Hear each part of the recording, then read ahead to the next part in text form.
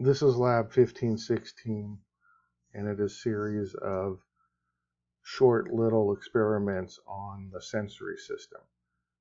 The first part will be from FOX 3.4, the cutaneous sensations, and then we'll look at FOX 3.5 and the supplement, and look at visual things. So I think this one's best looking at the experiment and talking about the discussion with each one, making sure we just completely finish one before we move on to the next one, as opposed to talking about it and then going back and doing it again. Just gets less confusing. There's 8 experiments, and it'll make a lot more sense doing it that way, I think. So the first one, which is 3.4a of FOX, is mapping touch receptors.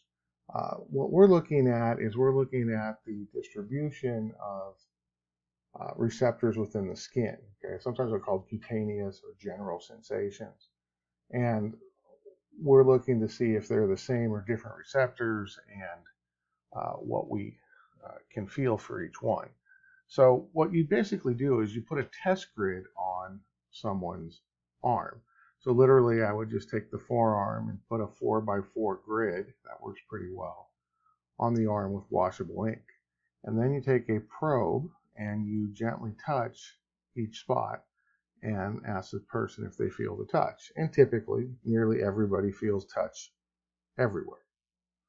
Then you take a cold probe and do the same thing. So you have a cold probe, you have a probe sitting in ice, basically. And then you do the same thing, but this time the question for the cold probe is, do you feel it cold? And that's what you're looking at for the cold probe. And then you do the same thing for the warm probe. So it's a probe that's sitting in warm water. And this time the question is, do you feel it warm? And what happens is you get distributions that often look like this, where they have some cold clustered together, but there's a lot of absence in cold. And the same thing for warm. And so there's a couple things to really notice here. We feel touch everywhere. We feel cold in some spots. We feel warm in some spots. But they don't overlap, meaning they're not always exactly the same. So that tells us that touch receptors, cold receptors, and warm receptors are distinctly different receptors. Right? And then the density of each receptor, right, varies in terms of where it's at and what it's doing. But every time we have a receptor, we have to make sure it has the neuronal equipment to be able to be relayed to the central nervous system, and then the central nervous system needs to have a place to relay it to the brain, and the brain needs to have an area for that interpretation. And so we have touch receptors everywhere because we need discrete localization of touch. If there's a bug on you that might be dangerous or something, you need to know exactly where it is to take care of it. But typically, when we look at cold or warm environments, it's not localized just to one part of our forearm. It's cold everywhere typically, and so we don't need to have as many cold receptors or warm receptors as we do touch, because we don't need discrete localization of cold and warm. We need to know, oh yeah, it's cold or it's warm, but we just don't need that discrete localization. So what this does is it saves space in our central nervous system, so we don't have to have neurons or tracts or anything, or areas of the brain. Brain's already big enough for interpretation of those. So the density varies for each one, and touch has a much greater density, and that's because we need discrete localization of touch. That's kind of the take-home lesson for 3.4a. 3.4b is a 2-point discrimination threshold, and the purpose is to look at the density of touch receptors at different parts of the body.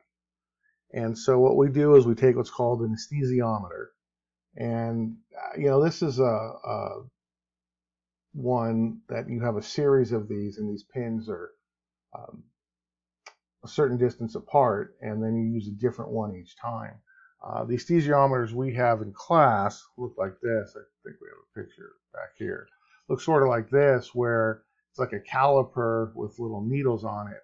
They're not really sharp, and you can adjust the width of the needles on that piece of equipment.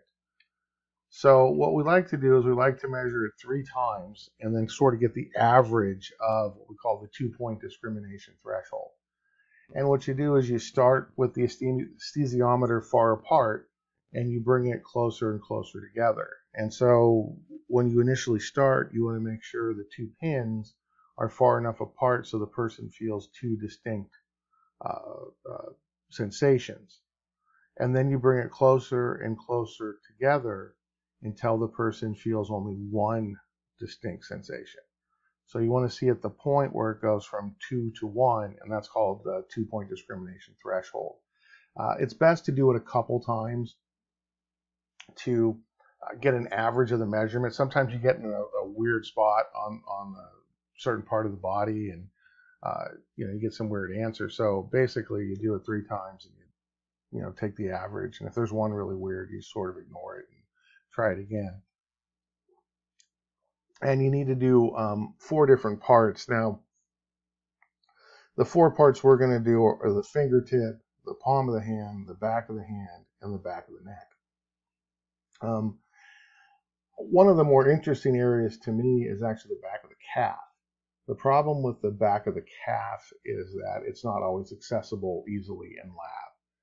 But usually the fingertip, palm of the hand, back of the hand, and back of the neck are. So we use those in lab. And basically what we end up seeing is data much like this. So, most people find the fingertip, just a couple of millimeters, and the palm of the hand is, 2 or 3 times as far, and then the back of the hand's farther than that, back and neck's, even farther than that. It's still not that far, but 19 millimeters is, over 3/4 of an inch. So we're getting, pretty big distance between that. And here's some, typical data that you would see. We don't do all of these, but, I find the calf really interesting because it's like 48, to 60 millimeter, right? So you're talking, 2 or 3 inches for people. And, it's kind of a good point to make when we look at this. What we're really looking at is the size and density of the receptor field. Okay, and really, it gets down to how good of what we call discrimination do you need. Your fingers have a very close discrimination. Not on this list, but your tongue and lips actually have a very low 2-point discrimination threshold as well. But certainly, it's not very practical to do that in the laboratory. So what we're looking at is the smaller receptive fields tend to be a little different in the way they behave. And it really depends on what the density is. And so you could have one of 4 situations. You could have these very small receptors without a whole lot of density. That's actually very similar to what the cold and warm receptors are that we just talked about in the first experiment. So they're not really dense, and they're kind of diffusely located, and they're not really large. Or you could have small receptors that are densely packed together, and that's like your fingertip. Or you could have large receptors that are diffuse apart, and there's not very many of those in the body. I'm afraid I can't think of one off the top of my head.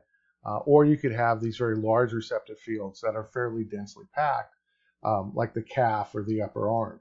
So the numbers you see down at the bottom of this list are large receptive fields that are densely packed because they're touch receptors.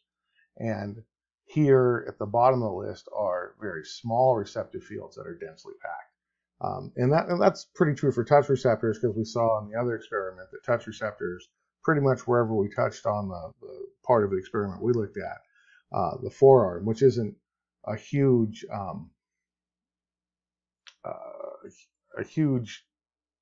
sensitive area, we see that the data does not reflect the fact that these receptors are far apart. They tend to be, densely packed. So in areas where we have the highest density and the smallest receptors, we're going to have the best 2-point discrimination. So the areas we looked at, the finger, right, has the small receptors that are very densely packed. And the reason why we know that is in order to feel 2-point discrimination, you have to excite at least 2 different receptors. So if you're on the same receptor, your body can't determine that difference between them because you signal action potentials along the same neuron and there's no difference.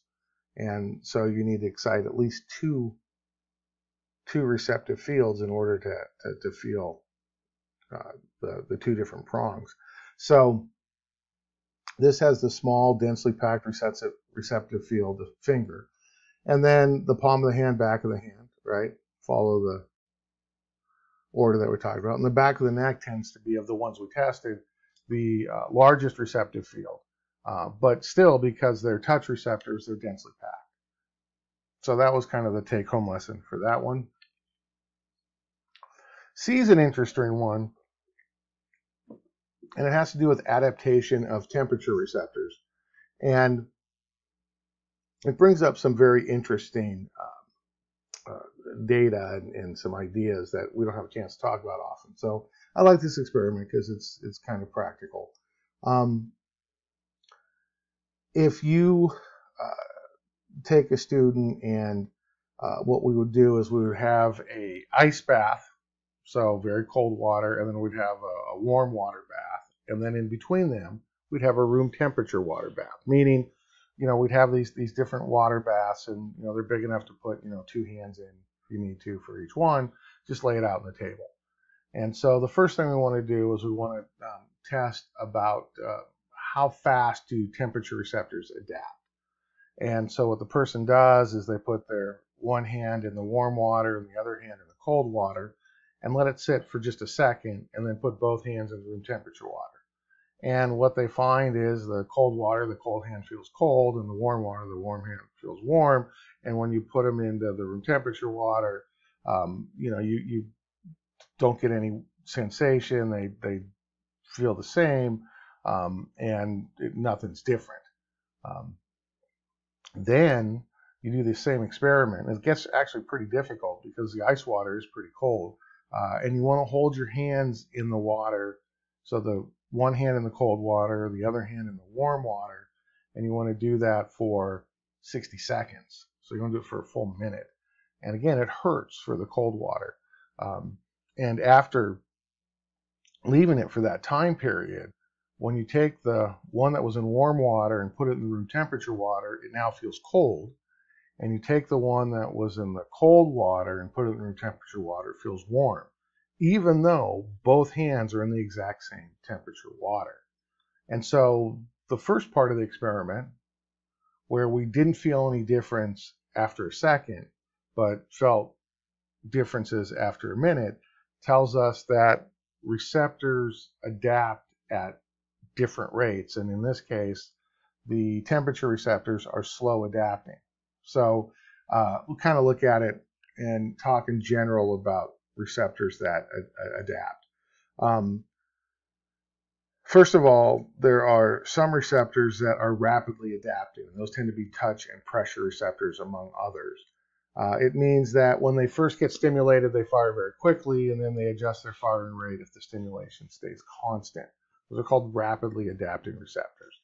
And again, that's touch and pressure. And if you think about it, like you put clothes on and you can feel your clothes. Well, if your touch receptors never adapted, you would be feeling your clothes all the time, right? And so it would be, for most people, very irritating, if not impossible, literally to wear clothes, because you'd always be stimulating these touch receptors that would just constantly bombard your brain with different signals to say, hey, you're wearing clothes. And it just, just couldn't do it. So rapidly adapting receptors, good examples of that are touch and pressure.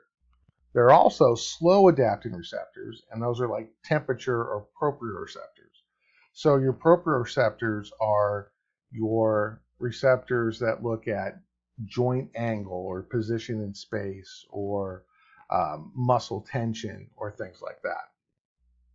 So the reason why we have to keep our hands in the hot and cold water for a minute, or the warm and cold water for the minute, is that temperature receptors are slowly adapting.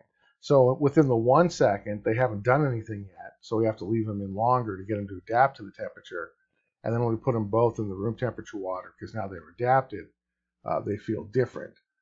You might felt that way getting in a shower, or maybe getting in a jacuzzi or a hot tub. Sometimes when you get into a hot tub, they might be 103, 104, 105 degrees.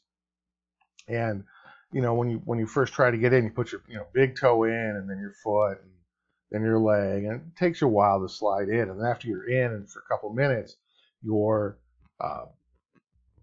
temperature receptors have adapted to the new temperature, and you really don't feel nearly as hot or warm as you did when you first got in. And that's that slow adapting temperature receptor. If it adapted faster, then you would not feel that difference as quickly. There are also some receptors that never adapt, and those are your pain receptors, what we call nociceptors.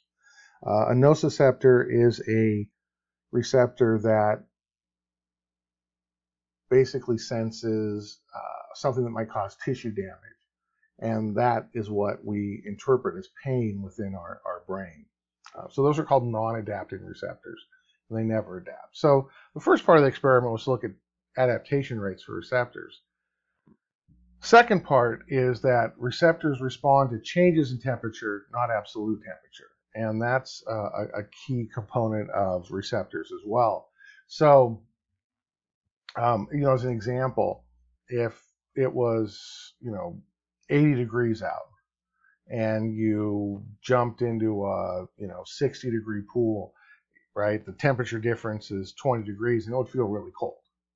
Well, you probably do this as a kid where you went into a hot tub that, again, might be, 105 degrees, got used to it, and then jumped in a heated swimming pool that's 85 degrees, but it still feels freezing when you do it. And that's because you went from 105 to 85, a 20-degree drop. Felt just as cold as going from, 80 to 60. So it's that change in temperature that matters, not the absolute temperature. So that's what temperature receptors do, is they don't tell us, oh, the temperature is 60 degrees or 80 degrees. They tell us that the temperature is lower or the temperature is higher than it was. So that was kind of the key for temperature receptors and doing that experiment. You can do it at home. Just don't make the warm water too hot so that it doesn't cause any pain. And for the room temperature water, just let it sit for a while, and you kind of feel those differences. Kind of cool. The last one you've probably done, but not on purpose, and that's referred pain. So referred pain is to demonstrate pain felt that's not arising from the origin. Okay, so it's somewhere different than the production site. And the idea for referred pain for us was we would take a reflex hammer, right? So one of those medical hammers that has that little triangular, rubber head, and you would take your arm and hold it up and make like a very short angle. So you're going to flex your arm, and then you can take the reflex hammer and try to hit the ulnar nerve with it, right? So if you go out and you feel on your elbow, you can feel what the medial epicondyle, and you can feel the olecranon process. And right in there, you should be able to find the little ulnar notch, and that's where the ulnar nerve runs. And so then you take the reflex hammer and you hit it, and it's like hitting your funny bone. That's what we call hitting your funny bone, right? But if you do it, then what ends up happening is that nerve might tingle a little bit, but most people feel the sensation up in the palm of their hand or in their wrist. And so even though you're striking the reflex hammer At the elbow, your pain sensation is actually up in your hand. And so that's called referred pain. Referred pain is important for a bunch of reasons, and medically has certain things that really become imperative in terms of recognizing, potential symptoms of impending heart attack or something like that. But even in something as simple as brain freeze, right? So if you go to 7-Eleven and get a Slurpee, or drink a daiquiri too fast, or some sort of other iced drink, or eat ice cream too fast, then you get what's called brain freeze. And what they found for brain freeze is that you stimulate receptors in the roof of your mouth that end up having referred pain that makes it feel like you've got a headache, basically. And then the medically important one is what we call angina, right? So down here, angina. Angina is not pain from a heart attack necessarily, but it's usually a symptom of people not getting enough oxygen to their heart, and that often is a signal of an impending heart attack, where they, even though the heart is not getting enough oxygen, it's the pain they feel in the arm or shoulder, or that's for men, or for women, it's the jaw, their arm, or their back, so like in their shoulder blade.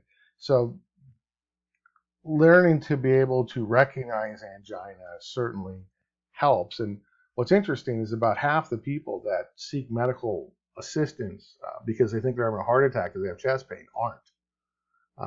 And they're having some other thing, a panic disorder, or some sort of like a digestive issue like acid reflux or something like that. So that's just as common. What's also common, unfortunately, is people do have mild heart attacks where they don't recognize they had a heart attack because they don't recognize the angina that's in another part of the body, because they think, well, if I had a heart attack, my chest should hurt, right? So you can see it also for like gallbladder issues. Oftentimes, gallbladder pain is referred to the back of the neck. So someone who has gallbladder issue, like gallstones, it's causing problems in that area, their neck hurts. And that's especially true if they're eating a fatty food, which exacerbates that problem as well. So that's referred pain, and pain's really interesting. For those of you that get into especially the medical or dentistry field, especially clinical medicine, then pain is something you have to deal with a lot. And pain is what we call the conscious response to nociception. Remember, I mentioned nociceptors were receptors that signal there's tissue damage. So if you consciously interpret that, then you have what's called nociception. You can consciously interpret pain when it's not there. The mental influence to enhance or dull pain is very strong. There are some people that can't feel pain, and they're born with that. It's called congenital analgesia. And this guy, Ronald Niederman, does lots of weird things where he can't feel pain, which actually, pain's an evolutionary response to tissue damage. So sometimes people who have like diabetes or other neurological disorders, what's called neuropathy. So neuro referring to your nervous system, and opathy referring to disease. When they have neuropathy, sometimes they lose feeling. And so there's a famous film of a woman making breakfast for her kids, and they're filming it for some other reason, but her arm catches on fire, literally. And because she's got that neuropathy, she can't feel any pain in her arm. And the kids have to tell her to put her arm out because it's on fire. And the thing is, you just don't want to do that tissue damage to that area. So pain's kind of interesting, and sometimes it's not just induced functionally, but it also could be psychologically. And one of the things you have to deal with as a clinician is if your patient feels pain, then you have to figure out why and try to fix it, at least ethically and morally. So those are the cutaneous senses. We also have the visual sensations. This is in FOX 3.5a and supplement number 1. We're going to look at the idea of acuity. Acuity is, the visual acuity, is your ability to resolve objects. And so one of the more famous ways to do that is what's called the Snellen eye chart. You've all seen it. In California, it's state law that you get your vision checked, I think in like 2nd grade and 5th grade or something. So you've done these before. And basically, when you look at that, you get some sort of vision. And your vision numbers like 2015 or 2050 or 2200, whatever that number is. And so one of the things to remember about this chart is, I think most of you probably realize these numbers, you've heard them before, is that since that first number is always 20, that's how far you're supposed to stand away. All right, so you stand from this chart 20 feet away. The chart is the standard size. And if you read the chart, right, theoretically, someone with 20/20 vision would be able to read this line very clearly from 20 feet. And if you had worse than 20/20 vision, you'd be somewhere higher up here. And if you had better than 20/20 vision, you'd be lower and down here. So let's say that somebody had 20/20 vision. It basically means you see from 20 feet what an average person sees at 20 feet. Well, what happens if you read this line down here? Well, they don't show it here, but the line down here is 2015. So if you're able to read that line from 20 feet, you'd have 2015 vision, which means you see at 20 feet what a normal person sees at 15 feet. So that means you can stand farther back than they can, and that says that your vision's better. Right? Most people, especially as you get older, go up the chart, unfortunately. And so for instance, you could have 20/50 vision. That would be just reading these, and that means you see at 20 feet what a normal person sees at 50 feet. So you have to stand 2.5 times closer to be able to resolve the objects the same. In California, it's state law from the DMV that you need 20/40 vision or better uncorrected to drive without corrective lenses. And so if you go to the DMV office, they have those eye charts, and they'll test your eyes, and if you can't pass, they'll put a little stamp on your license that says you're supposed to wear corrective lenses. The E is 2200, and that's a definition of being legally blind. Okay? So all that's the acuity. That's called the Snellen eye chart. The other one's called the two-line discrimination test, not to be confused with the two-point discrimination test. Okay? And what happens is we have a little card that has 2 lines on it, and the lines are 1 millimeter thick and 1 millimeter apart. And if you stand close enough, then you can look and see 2 separate lines. But then if you back away, and it's best to cover one eye, you cover one eye and you back away, eventually those 2 lines fuse into what looks like one line. And so you see one thicker solid line. And when you find that point where it goes from 2 to 1, you stop and you measure the distance away from the wall that it's posted on, and that's how far you are from the wall. Okay? And then you put it in this formula. D1 is the average length of the eyeball. That's how far your light has to pass through to strike the retina. D2 is the unknown width of 2 cones in the back of the retina. Remember, you have photoreceptors in your eye. You have rods and cones. And at the fovea centralis, that central area of your eye, that's where you have the best acuity. So we're measuring the distance between 2 cones. Okay. D3 is the distance from the wall. We'll measure that in millimeters to keep everything in the same units. Right? And most people are like, 3,000 to 6,000 millimeters, so 3 to 6 meters away from the wall. Pretty far. And then the 1 millimeter distance between the lines is because we drew them that way, right? So then you solve for the D2, the distance between two cones in the retina. And what it comes down to is, if you do the algebra, you get 25 divided by the distance away from the wall, right? And then you get some really small number, like 0.007. And then you divide that number by 2 to get the distance between two cones. So it works pretty well. It doesn't do a bad job for someone with normal vision estimating the width between two cones in their eye, to be honest. And you get something, in the neighborhood of, 3 to 4 micrometers apart. So it works pretty well, but it doesn't work very well, or at all, to be honest, with people with poor vision.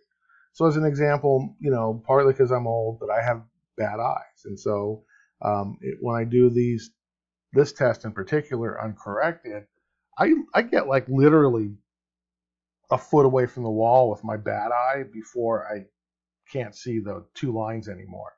And so when you measure that distance, it's 10 times closer than the average person, at least. So when you do the math, my distance in my width of cones is 10 times bigger. And if you think, okay, the formula says the width of my cones is 10 times larger, and okay, is my vision bad because my cones are 10 times farther apart than the average person, or is it some other reason? Well, it's some other reason, and the vast majority of the time it's probably true. It's some other reason. So for people with normal vision, it works okay. People with bad vision, it doesn't work very well at all. So that's how we measure acuity, and that's the two-line discrimination test in Fox supplement number 1 for Lab 1516, and then Fox 3.5a. The next one is called the astigmatism chart. And astigmatism means you have an imperfection in the field of view. And that prevents light from passing through your eye equally. Meaning, if you go back to your anatomy of the eye, and I'm not going to hold you responsible for the anatomy of the eye because you did that anatomy probably. But, light passes through the cornea, that's the front part of your eye, right? And then the aqueous humor, then the lens, then the vitreous humor that makes up most of the posterior portion of the eyeball, and then strikes the retina.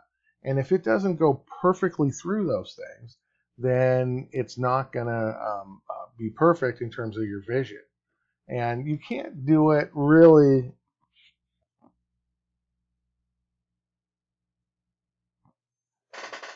Yeah, this chart doesn't work very well unless you got a bad astigmatism, because maybe if you stood far away from it. But what happens is you're supposed to take off any corrective lenses you have, cover one eye, and then look at the center. You're actually supposed to do this from 20 feet, just like the Snellen eye chart. And what happens is one plane, or sometimes two planes, become more bold. So it looks like one set of planes stands out, or sometimes two. Like in my one eye, it's 8.2 and 1.7. In my other eye, it's 3.9. So they're completely opposite, and they just are more bold. And the reason why they're more bold is this astigmatism I have, where light passes through the eye, not perfectly, and it's not perfectly balanced when I see things. If I wear my glasses, my doctor who gave me the prescription, he fixed that for me. So he has my lenses so that they fix that astigmatism, so I don't see it when I have my lenses on. If I take my glasses and turn it sideways, though, I can't see it here for my better eye. My bad eye, I can, because it's so severe that I can look. So if you look at your lenses through not the normal vision, but 90 degrees, you can actually see the astigmatism that it's correcting for. So astigmatism just means that it's imperfection in the field of view, and it's much more likely that students have an astigmatism than not. There are a couple of people that don't notice it, but most people in class have some degree of an astigmatism, and that's normal. If you have an astigmatism that's not really severe, they will not worry about it. And if you have corrective lenses, then they'll correct the astigmatism at the same time. But most people don't have astigmatism severe enough to worry about until it gets really bad. And usually it's associated with poor acuity where you need to wear glasses anyway. Some people, the problem with astigmatism is your brain doesn't like that being blurry. And so as you look through at something and it comes back blurry because you have an astigmatism because the light doesn't pass perfectly through your eye, what you do to compensate for that is your eyeball makes these little tiny, almost imperceptible movements to try to basically lie to your brain and keep everything in focus. And so if you did a lot of studying or watching, something on a screen, then your astigmatism could, make your eyes tired and give you a headache. But generally speaking, we don't worry about it unless it's really severe, and don't correct it all by itself. I have had students that literally had like 20/12 vision or something in class, yet still had these, fairly severe astigmatisms. It's one doesn't necessarily have to do with the other, but oftentimes people that do have acuity issues also have astigmatism issues. The last part is what's called accommodation. And accommodation is how well does your eye focus on objects at different distances. And the ability of your eye to focus on objects at different distances has to do with a couple things. One, your lens. So as things get closer, right? So if you look down here at this picture is pretty easy to understand. This is your lens nice and fat. And as things get closer, your lens gets fat to focus things perfectly on your retina. If you're looking at something far away, right, your lens gets flatter, and that'll focus the light onto the back of your retina properly as well. Okay, so you have to change the length of your lens. And what really changes the length of your lens are your ciliary muscles. Okay, so those are muscles in your eye that move the lens. And so as you get older, your lens becomes less pliable, it's less flexible, and it's harder for your eye muscles to be able to move the lens. And when that happens, it's more difficult for you to see. And the first place you really see it is in something called presbyopia, which basically means old eye. And usually in the early 40s, people's lens gets inflexible enough where it's difficult for them to read, and it's difficult for them to focus, especially close up. And so when I was younger, I really never understood, remember we were going to the movies one time, and my father-in-law was looking at the newspaper at the Times. And, in the old days, right, there was no internet, and you wanted to know the movies, you looked in the newspaper. The newspaper said, oh, this movie starts at 7:10 or whatever. So he was looking, and he couldn't see it without his glasses, and he held it farther away, which didn't make any sense to me. It's like, well, why would you hold it farther away? And it's because when, his eye couldn't focus at the close distance because he couldn't make his lens fat enough to do that. And so, it wasn't pliable enough. So what you do for accommodation, is you take a pen tip, or we use a wire screen in class because it's easy to see through.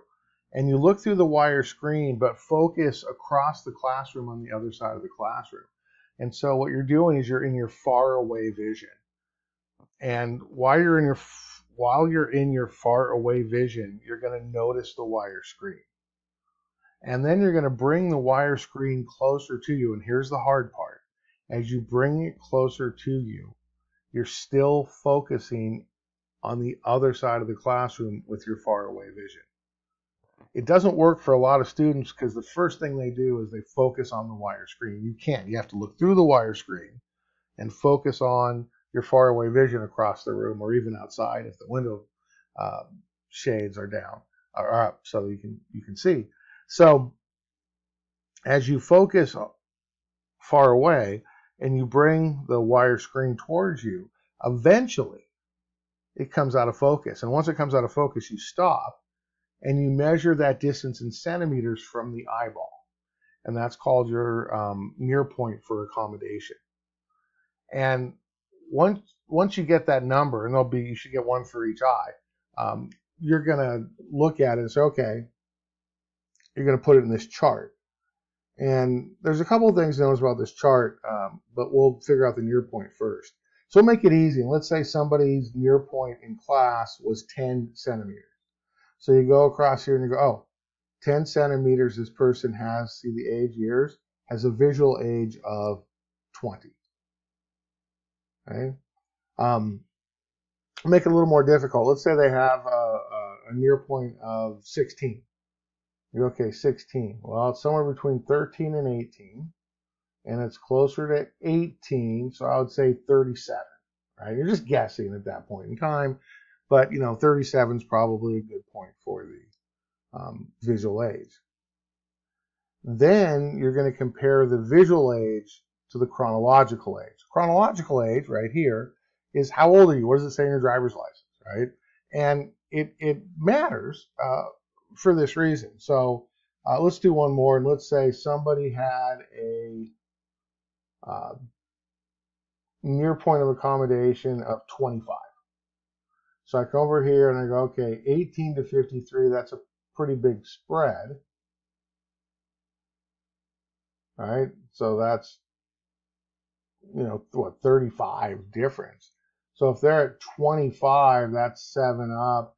That's like 42 years of age. So their their visual age is 42.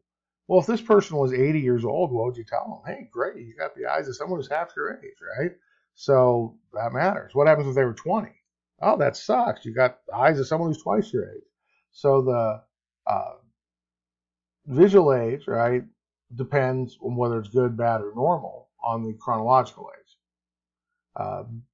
When you look, right, the table, notice that from 9 to 10, right, so actually it's probably easier to do the age first. So the visual age is 10 to 20, we go from 9 to 10 for near point. And from 20 to 30, we go up from 10 to 13, and from 30 to 40, we go 10 to 18. So we're going on these small jumps every decade. We go to 40 to 50, we jump from 18 to 53, right? So if it tripled, right, it would be 54. So this number almost triples here in this decade. So this is the decade where your eyes are probably going to get really bad. And most people, if you talk to people over 40, will tell you, my eyes are perfect until I got to, my 40th birthday, and then they got really bad. So be able to use this chart and figure out from a near point what the visual age is, and then assess the visual age with the chronological age. And we won't worry about the frog because we already looked at that lab. So that's the sensory lab, and again, it's just 8 little experiments that hopefully you understand a lot better.